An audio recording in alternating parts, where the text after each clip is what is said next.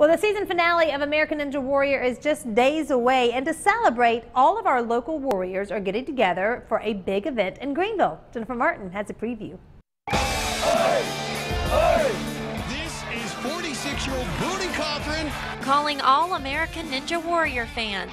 On the day of the season finale, 5 local contestants are celebrating their ninja efforts in a party outside the Greenville Shriners Hospital. Anytime you get a bunch of ninjas together, it's a great time. With a hot dog dinner, live music, and of course Ninja Warrior obstacle courses for the kids.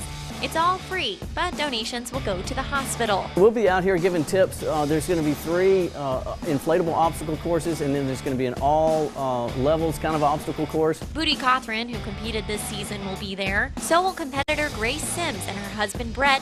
He made it all the way to Vegas for finals, but was just eliminated in the last obstacle on Monday's episode. This time I didn't do quite as well. I slipped up on an obstacle I know I can do, but it happens to a lot of people, and that's one of the things you have to kind of learn to deal with if you do this kind of thing.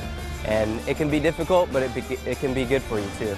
The Sims were also filmed in Esquire's spin-off series Tim Ninja Warrior this summer. We both got to go on opposing teams. TNT. He was on TNT, and I was still on the Stratisfaction, so that was really fun, getting to be on different teams. And moved from Atlanta to Greenville to open a new escape room downtown called Mastermind, coming this fall. Sunday at Gravitopia, there's also a ninja fundraiser where all sales will go to the hospital before all the ninjas gather for a reunion to mingle with fans of the show. And getting people on the Booty bandwagon, getting people on the Ninja bandwagon, on the Shriners bandwagon, and just trying to get some support here and some help for a great cause. For Scene on 7, I'm Jennifer Martin.